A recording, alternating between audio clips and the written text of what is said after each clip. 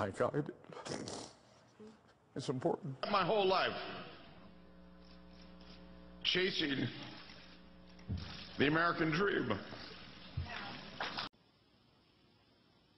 There are a lot of my colleagues that have heard me make this statement that I didn't come here to be a congressman.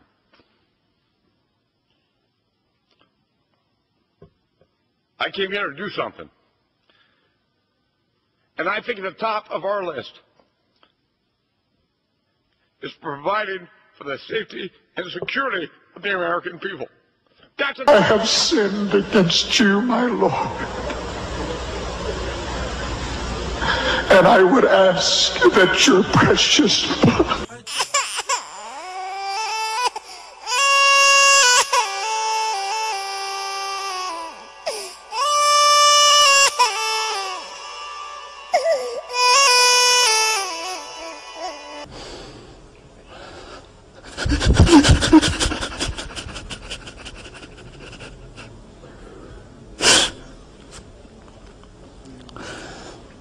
اعذروني أيها الأخوة لا أستطيع أن ألقي درس اليوم. كيف ألقي درس اليوم والله ورسوله يصبان علانية.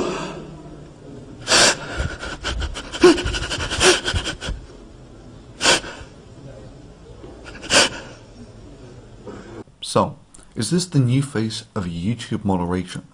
Well, maybe. This is Nasser al-Almar weeping over some tweets that someone made. So how offensive were these tweets? Well, they were offensive enough for about 14,000 Saudis to form a Facebook page calling for his death for these tweets. As of Friday, over 14,000 people have joined a Facebook group called The Saudi People Demand the Execution of Hamza Kashgari. This must have been really offensive stuff, right? Offensive enough for Malaysia to send back the tweeter, that's Kashgari, to Saudi on a private plane with no due process to possibly face a death sentence.